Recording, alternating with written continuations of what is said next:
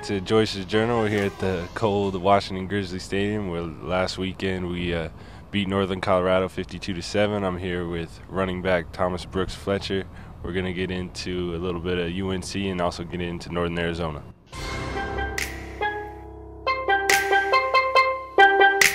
Obviously, it was a good day for us against Northern Colorado. I think we would have, as a defense, we would have definitely liked to keep that 0 on the board, but sometimes things don't work out the way you want them to, and we only gave up 7. That's still a good day for us, I'd say. I think we came out and played well against a team that's kind of struggling in the league, so hasn't got their first win, and that's something you need to do against teams like that. You can't let them hang around in the ball game. You got to make sure that you get, once you do get on top, that you stay on top. Thomas, what did you think about the offense? I thought the offense had a good day. It was the first time the offense was really helping the defense out, helping the defense stay off the field for the whole game. So it was really good to get the offense going. We had a lot of good drives. I don't think they stopped us until the second half with our drives, which was really key in the game, keeping the defense off the field most of the time. So it's a good day. Good day for the offense.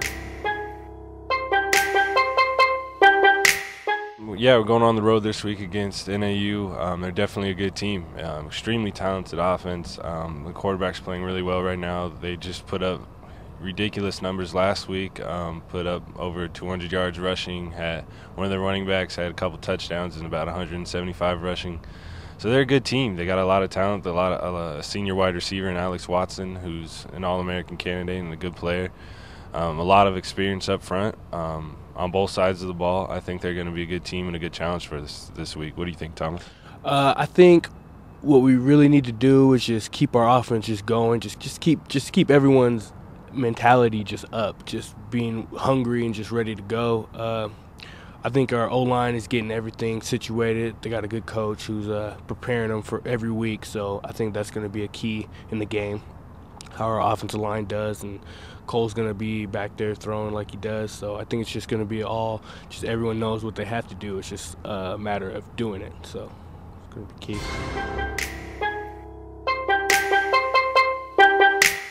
Yeah, NAU's, it's in a dome. It's AstroTurf, not the nice stuff that we have out here at Washington Grizz. It's the old school carpet kind of stuff that tears up your skin pretty good. I'm actually kind of used to playing against it. My home field in high school was AstroTurf, and it's just something you kind of got to get used to. It doesn't take long once you are out there to kind of forget about it, but after the game you definitely feel it.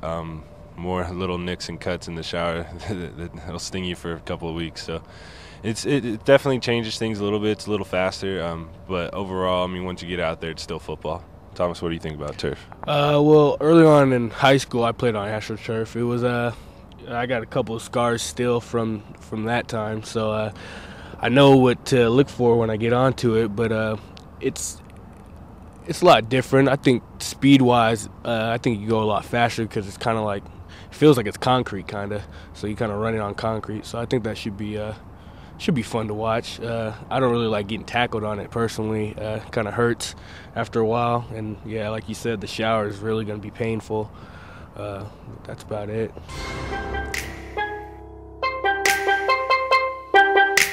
During the season, there's still a lot of lifting going on around here. We get 2 lifts in it every week. Something that's kind of different, especially for me and Thomas, playing different positions. This summer we have different speed workouts and that sort of thing.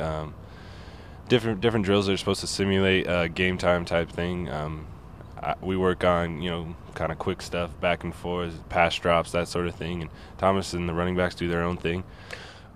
It's not too much different, but it's a little bit different. I spend most of my time on the bear squat rather than just a free weight. So that's a big difference in comparison.